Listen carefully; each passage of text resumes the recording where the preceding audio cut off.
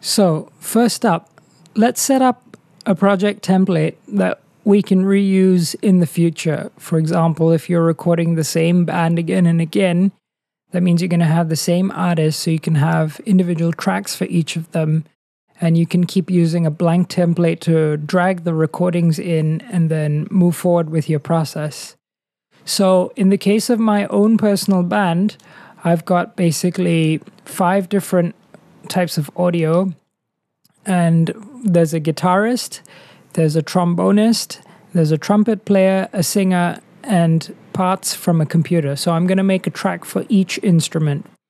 So let's color them as well. And it's good to have a consistent coloring format so that whenever you apply these to each project, you will be able to be very consistent and you'll easily know what color everything is assigned to.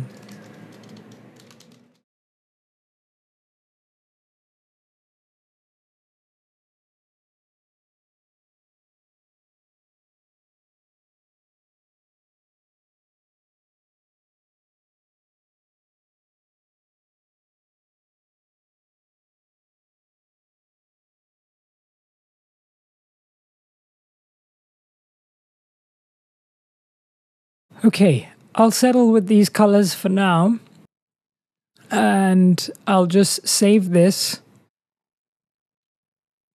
So I have a section where I save all my templates, and for me it's in a section called templates here, and this is going to be my blank band recording template, for example. And so anytime I open up a project, and if I want to have specific types of processing, I can add those plugins inside here or there. And every time I open up the project, it will have all those plugins or whatever I need necessary.